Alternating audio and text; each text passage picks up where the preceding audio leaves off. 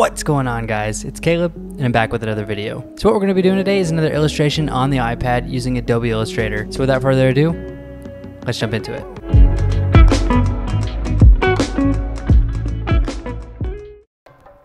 So what I'm going to do first is start by getting a rough sketch going of what I want to illustrate.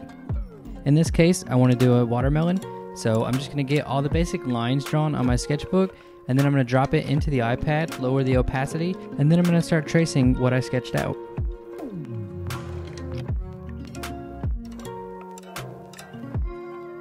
I'm going to use a mixture of the pen and pencil tool when I'm getting my outlines going. The pen tool is great for making straight lines, and I like the pencil tool for more organic, hand-illustrated shapes.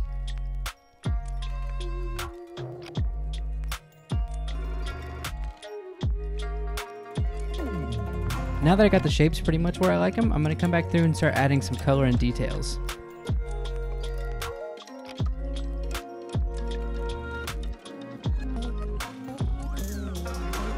A lot of the shapes that I build incorporate the shape builder tool. Whether I'm subtracting or intersecting, this tool is really helpful.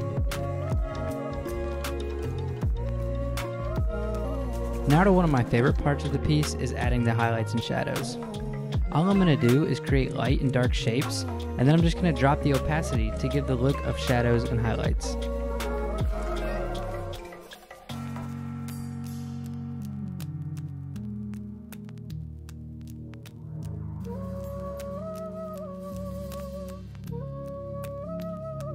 If you're following along, feel free to change the colors up or do the orientation a little bit. Have some fun with it, make it yours.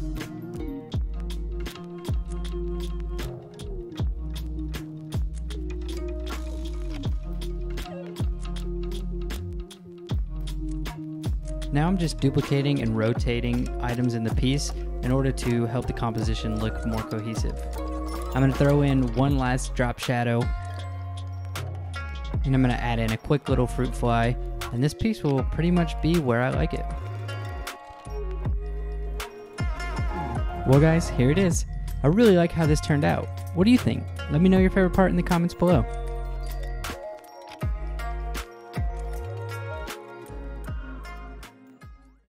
Well guys, that's all I got for you. If you like this video, go ahead and hit that thumbs up for me. And if you want to see content like this in the future, make sure you're subscribed. If you want to see content like this now, you can just go back to my older videos. I have a ton of illustrations, logo designs, rebrands.